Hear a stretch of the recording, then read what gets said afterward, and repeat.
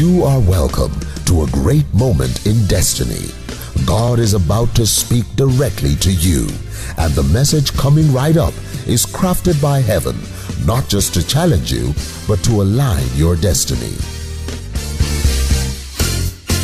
As you embrace divine instruction, expect that God's Word is bringing about revival, healing, restoration, and transformation to your entire life. With faith in your heart and great expectation, join me and receive God's Word through His choice vessel, Goodheart Bimbo Ekwueme. They never born that servant that he would be asking me why, when, how.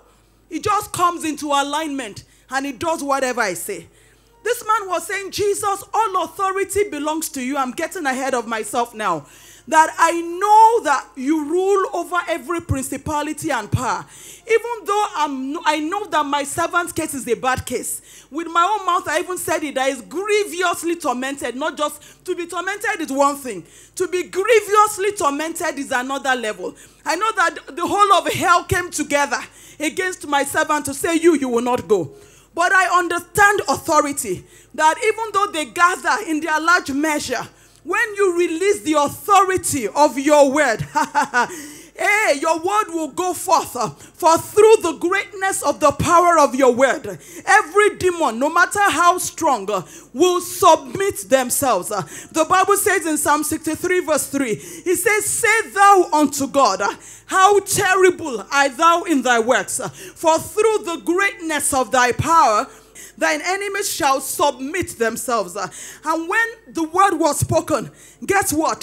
It's as if the enemy, the Bible talks about the power of God's word. It says, once has God spoken, twice have I heard it. The power belongs to God. The Bible says there is no power but that which is of God. Guess what happened?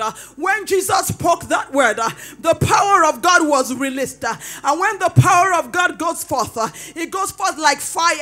It goes forth like thunderstorms. It goes forth like a blowing tempest. And when that power entered into the body, in fact, the power did not even enter into the body of the centurion. Just the demonic activities around that centurion, locating the power coming in their direction, they just took cover. And the Bible says that man immediately recovered. Why? Because the greatness of God's power was introduced through the word of God. And I'm wondering, if I was in that man's situation, would I actually would I put my faith in the word of God like that man did? Or I would rather say, Jesus, please come. It's better that you are in my boat than we are sure of what's going on here. In John chapter 4, there was a similar story of a nobleman whose son was sick. The Bible says in John 4:47, the Bible says, when this nobleman heard that Jesus was come out of Judea unto Galilee, he went to Jesus and besought him, saying, please come down and heal my son. The Bible says, for his son was at the point of what? Death. Media. Then Jesus said unto him, except you see signs and wonders, you will not believe.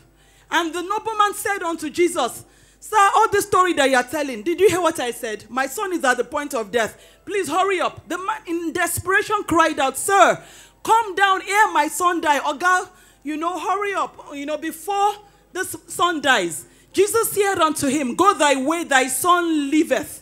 And the man believed the word that Jesus had spoken unto him when he went his way. This man went to Jesus and said, Jesus, I want you to come to my house and lay hands on my son because he's at the point of death. And Jesus was not willing to go. He was willing to heal him, but Jesus didn't have plans of going there. Jesus said, I will come. No, the man said Jesus should come. Then Jesus was talking. Then the man expressed his desperation. Media, please leave it on the screen. The man expressed his desperation and said, Jesus, come quickly, lest my son die. When you look at this scripture, you will see that where this man was, this nobleman, the distance between where he was and where Jesus was at least 20 miles. Because when you look at the end of that story, the Bible says that when the man believed and was going his way, his servants came to him and said, "Oh, your son liveth." And he asked them when it was that the son began to amend. And they said unto him, "Yesterday at the 7th hour." So that means when the man left Jesus to start going home, he did not get home until the next day. Does that make sense? You know, and I'm thinking to myself, you see Jesus, your son is almost dying. And that means that Jesus too will not arrive unto your house till the next day. If this man had the spiritual sense that the centurion had, all you should have done when you saw Jesus was, "Jesus, my son is at the point of death. Speak the word." Because no matter what, before Jesus gets to 20 miles, the next day journey, this child would have died, true or false. So if the man had the same spiritual sense the centurion had, he didn't even need to come to ask Jesus to come to his home. All he needed to say is, "Jesus, speak the word." Is somebody saying why you need to develop your faith in the word this morning?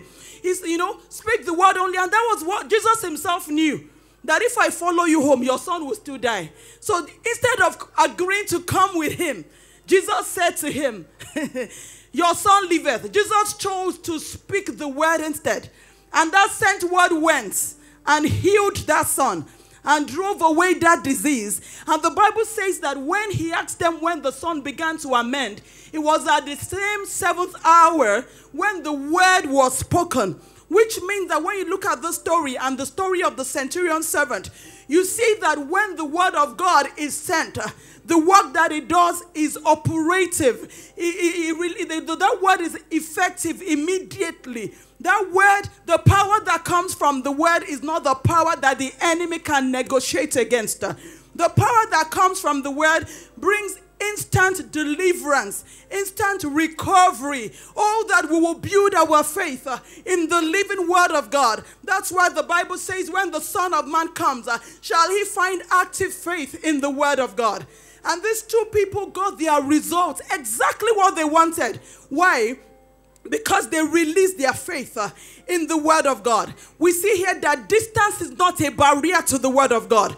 You can stand here and be speaking to a child in Tokyo and speak to the organs of that child and say, "Organs, hearts, align. I speak the word of God to you. Heart, begin to pump." And the authority and the power of God's word will move from your mouth in Abuja to Tokyo and bring about a recovery of the aorta, of the blood vessels, of all the parts of that blood, and jack it back to life, because there is no distance in the barrier of the spirit when it comes to the operation of the word of God working in your life. Somebody say, "I believe in the power of God's word."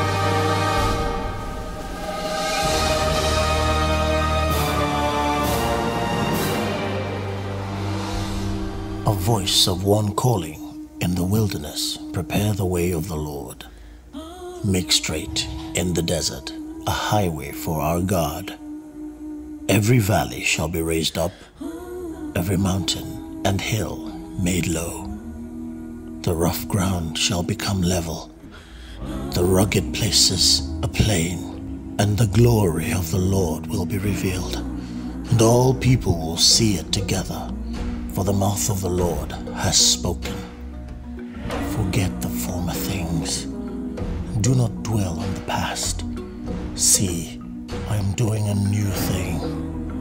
Now it springs up. Do you not perceive it? I am making a way in the wilderness and streams in the wasteland. It is often asked, where is the God of Elijah? Well, the time has come to seek the Elijahs of God. Revival House of Glory International Church, carrying the torch of revival across the nations.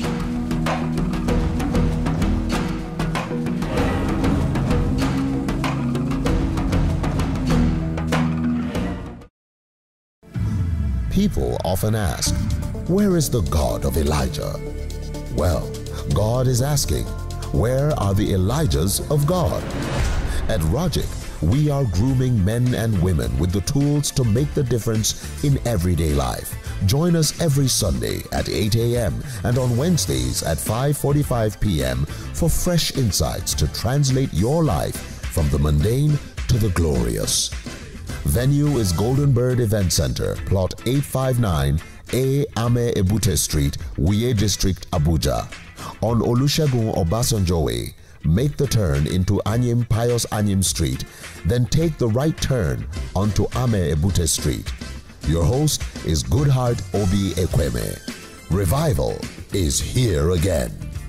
Revival House of Glory International Church is an expression of the Horn of Revival ministry.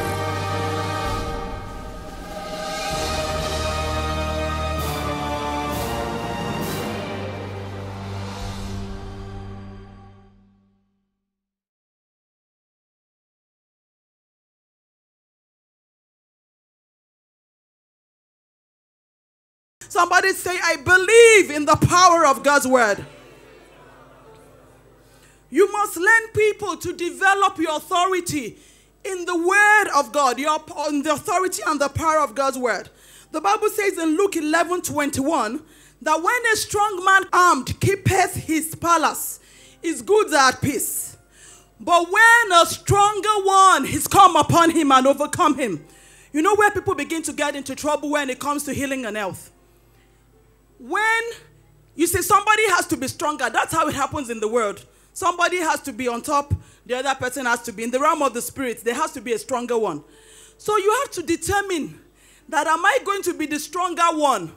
I will allow the spirit of infirmity, who is your enemy and has vowed before you were even born that he was going to try and harass you, that is going to be stronger. He says, media, he says, when a stronger one is come and overcomes him, he takes from him his armor where he trusts and divides his spoils. There are many ways people have interpreted this, but for the purpose of what we are saying this morning, what that means is that you must be the stronger one. You must ensure that you are generating stronger power against every opposition that faces you on a daily basis. In this life, you cannot afford to be the weaker one. You can't afford to let your opponent be more powerful than you. And one of the ways you develop power and develop strength is through the word of the Lord. When you build the power and the authority of God's word in your spirit and you begin to release it regularly through spoken words, guess what? You become the stronger one. When you release the power of God's word in faith, you will become stronger, and that power will overcome every long-standing problem you've ever faced. It will overcome it, for like I said earlier on, through the greatness of his power. Our assignment is to develop the greatness of God's power. Some of us were, yes, you were developing some levels of power. But guess what? Power passes power. God is saying to you this morning, go higher. Go for greater power. Go for greater power. This God you're serving, he's terrible in his works. Go and ask the devil how terrible God is. He will tell you. But you see, until you develop the terribleness of God's power, until you bring the terribleness of God's power onto action, the enemy will be having a field day. But when you push out the terribleness of God's word, in his full power, in his full dimension, you are putting the enemy in trouble, and every enemy will submit themselves. This man was saying, the centurion, I know this power, this situation looks hopeless, but power belongs to God. I know that my servant is grievously tormented and it looks like there's no other way, but power belongs to God. I know that this is a disease that has taken everybody out, but power belongs unto God. And Jesus said unto him, go thy way as you have believed. Be it done unto you. And his servant was healed in the selfsame hour. Romans 1:16 says, for I am not ashamed of the gospel of our Lord Jesus Christ. For it's the power. Somebody say power. is the power of God unto salvation. And we know that that same word salvation is the same word soteria that we use for the same word for healing for your body, peace for your soul, for your preservation. That means the word of God, this gospel that we preach, is not entertainment. This gospel is the same gospel that created you. It's the same word that created you, and it's the power God has given unto you, unto your recovery, unto your wholeness. But this power is only released to them that believe. It says this power is released to heal you when you believe. That means that your faith must be applied to the word of God. Your faith must be applied. You must apply your faith to that which God has spoken concerning you. That means as you're hearing God's word right now, what you should be doing is mixing the word with faith in your heart, that this is God coming to me now. This is God speaking to me now. Therefore, I receive the power in God's word to make my body whole, strong, delivered, saved, healed now. And with this power, I tread upon serpents. I tread upon scorpions. I tread upon high blood pressure. I tread upon arthritis. I tread upon the spirit of infirmity. I tread upon every delay. I tread upon all the power of the enemy. And guess what? Nothing shall by any means hurt you. Somebody say today, as I hear the word of God, I mix it with faith in my heart. I receive the power of God's word to make my body whole, saved, delivered, healed now. And with this power, I tread down the spirit of infirmity. In this month of June, I tread the spirit of infirmity under my feet. I tread down weariness. I tread down tiredness. I tread upon malaria. I tread upon typhoid fever and every disease from the pit of hell. And I decree and I declare with full assurance of faith in my heart that nothing shall by any means hurt me. Nothing shall by any means hurt me. Nothing shall by any means hurt my children. Nothing shall by any means hurt my spouse. No manner of hurt is found in my body, nor in my mind, because I believe in my God. Upon my body, the fire plotted and orchestrated from hell has no power. My body will not even smell of the fire because I trust in my God. I receive today the mighty working of the power that raised Christ from the dead to quicken my physical body. Therefore, I speak to you, my heart. Jack up in the name of Jesus. Lungs, receive life. Immune system, be built up. Bones and marrow, align to full length of days and strength of days. Mind, jack up in the name of Jesus. I receive the mind of Christ. I receive the operation of the power of God. The same power that created me also heals me, also restores me, also replaces damaged organs. I speak to any ungodly growth in my body by the authority of God's word. Die right now from your roots. Wither and dry right now from your roots. Wither and dry up right now. In the name of Jesus Christ, I am loosed from every infirmity, from the crown of my head to the soles of my feet. In this month of June, it is for me, from strength to strength, from glory to glory. None shall be feeble amongst our tribe. We are the company of the healthy and of the wealthy. Father, we thank you. We give you praise and we give you glory, Lord. In the name of Jesus. In the name of Jesus. In the name of Jesus. Father, we just thank you. Let's just lift our hands. The house of Judah, come up. Father, we bless you. You are good and your mercies endures forever. Is somebody receiving God's healing touch today? Is somebody receiving God's healing power today? You see, I want to beg of you people.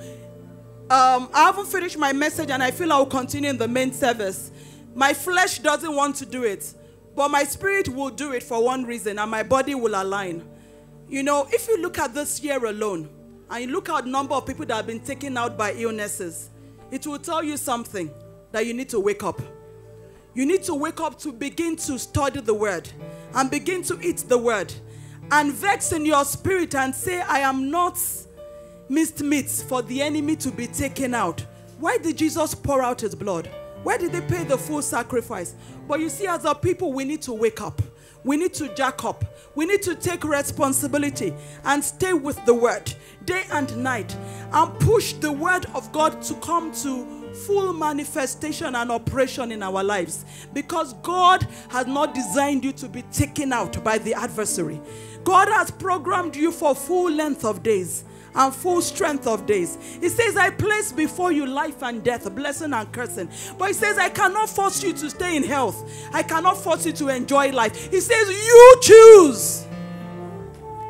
And your choice will be determined by how much attention you give to the word of God concerning your healing and health. He says, a man through desire separates himself. There's nobody nobody eats for you. In the same way, nobody is going to help you study the word. A lazy man spiritually means you are ready to live a life where the devil just hits your head day and night. But there's need to go into the word, for there is strength in the word. And there's victory for you. In the name of Jesus Christ. Let's just lift up our hands and bless him again. Father, we thank you because you are good. Your mercies endures forever. Thank you for opening your hands and satisfying us with wholeness, with well-being. Thank you for that which you are working, rearranging our bodies, quickening our minds, destroying yokes and removing burdens. We are not just welcoming you, we know you've already started to work. And we are thanking you for what you have done so far. And we are thanking you for what you are yet about to do in this service. And so once again, Holy Spirit, we say, continue to do what you're doing in greater manifestation, in greater power. And we give you praise and glory for it, Lord. In the name of Jesus Christ, we pray. Let's welcome the ministry of House of Judah. Hallelujah. Praise the Lord. Good morning, church. You have just experienced the preaching and teaching ministry of Goodheart Obi Ekwueme, lead pastor of Revival House of Glory International Church, Rojik, and the apostolic leader of the Horn of Revival Ministry, HORM, a global outreach ministry mandated to carry the torch of revival across cities and nations. If you would like to ask a question, share your prayer request or testimony, or get more messages or books from Goodheart, please call or text 0805-223-4444 or email info@rojik.org. Also, download the Horn of Revival Ministry app on Google Play or Apple Store to connect with a variety of free quality resources, including Rojik Radio and our refreshing daily devotions to take you higher in life. Keep hearing the Word of God. It will produce intimacy with His Spirit for uncommon encounters on the earth.